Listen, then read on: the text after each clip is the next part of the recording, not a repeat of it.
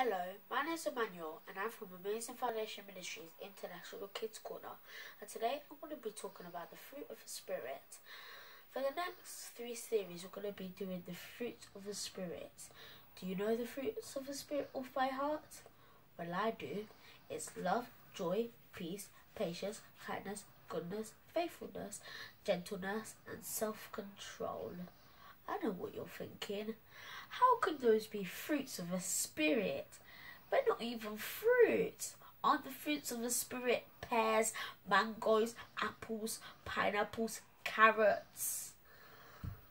But the fruit of the Spirit is a different thing. It's stuff inside.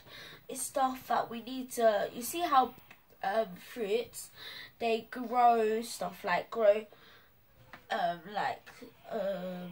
banana plants grow bananas, and you get tomatoes and all those other stuff. It grows. So fruit of Spirit grows inside us, so our faith becomes stronger and stronger and stronger, with love, joy, peace, patience, kindness, goodness, faithfulness. So you have to have faith, gentleness and self-control. So you have to be gentle, you have to be self-control. But the 3 things that I'm going to be talking about today is love, joy and peace.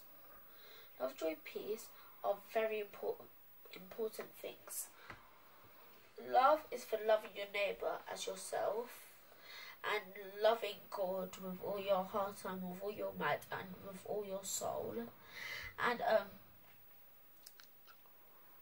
joy is not what you call what we think joy is, because normally people think joy is like playing on the computer, doing video games, going on your Xbox, your PS3, playing on your phone, texting friends, going to parties and all those other stuff. But that's not what real joy is.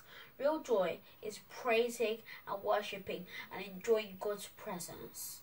So I've done love and joy, so now I have to do peace. Peace is something that everyone should have. You should always keep your peace. If someone's embarrassing you in public, you have to be peaceful. And instead of